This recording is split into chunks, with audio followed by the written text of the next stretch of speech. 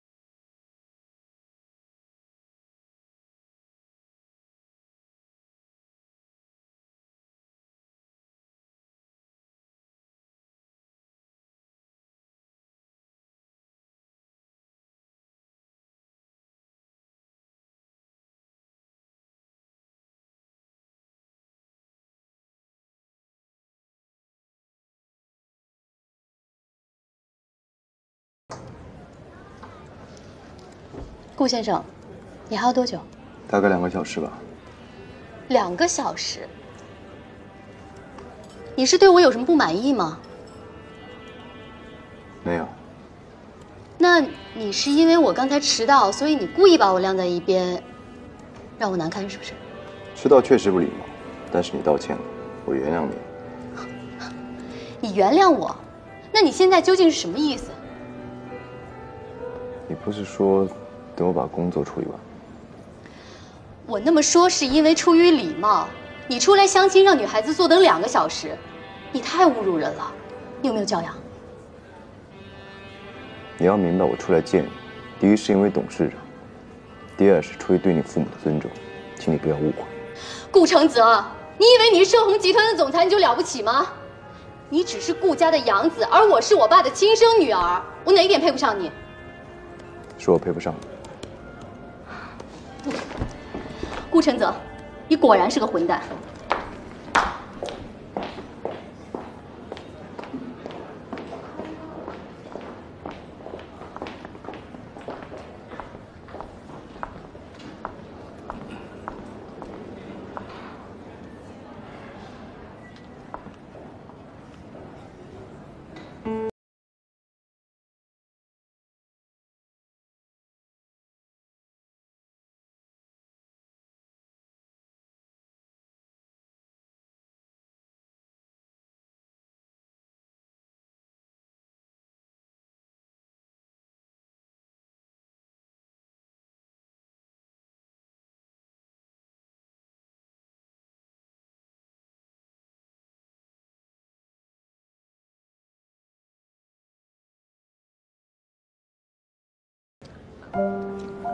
好的，请稍等。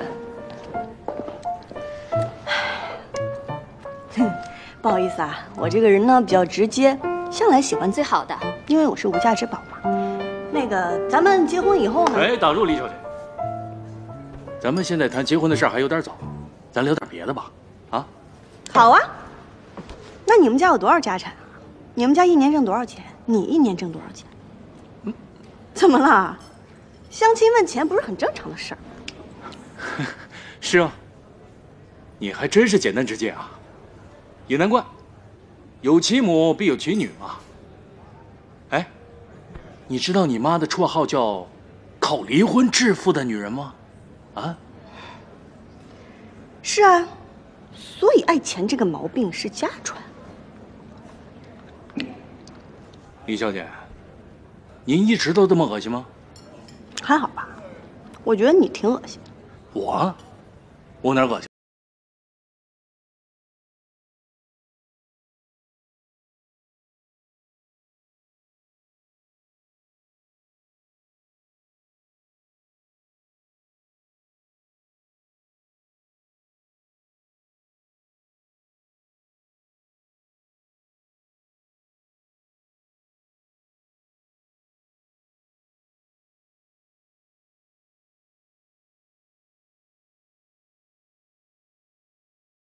大家好，我是顾瑾昀，让我担任正红的首席执行官呢。干嘛呀？您要不舒服，您就请先走，不要耽误您上亿的资产。你，李爷说，你。那么我要对大家说的就是，全体员工放假3天。不舒服请让开。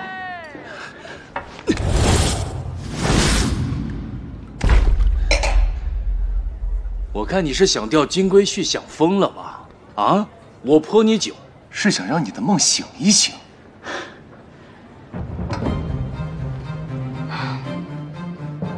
钓金龟婿？你背后电视上的那个男人，盛虹集团姓顾的，身价过亿的钻石王老五，那是我当年甩都甩不掉的男人。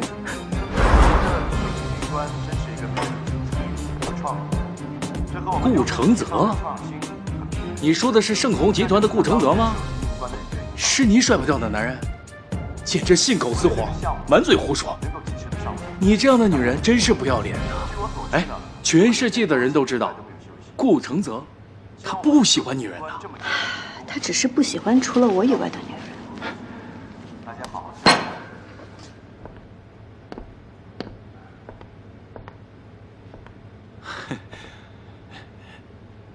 啊，你是顾承泽是吧？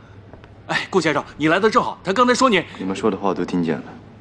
你们在公众场合诽谤我，我会依照法律程序起诉你们。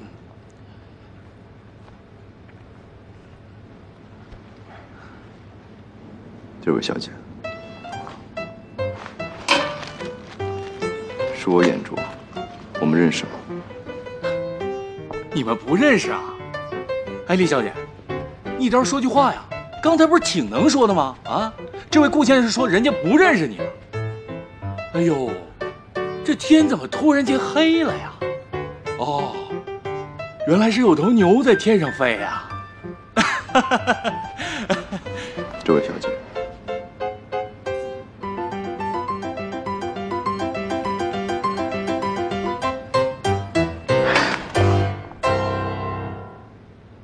阿泽。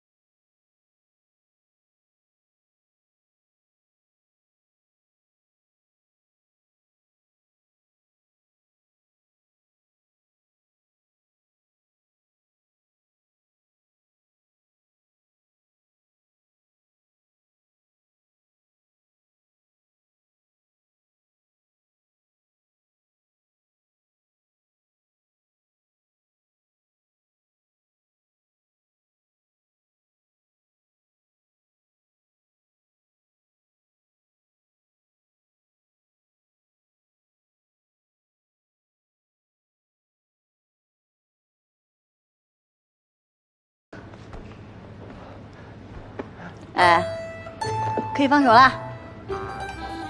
喂，顾先生，可以放手了。你要累死我！意志，哎，我的意志力。豆腐吃够了吧？你再这样我就喊了啊！我大喊了。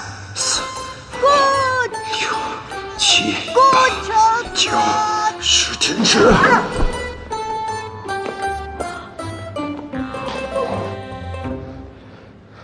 你到底是什么人？神经病！你要是再撒谎，怎样？追究法律责任啊？百家姓上我最讨厌的一个字就是“顾”字。你放心，我没空搭理你。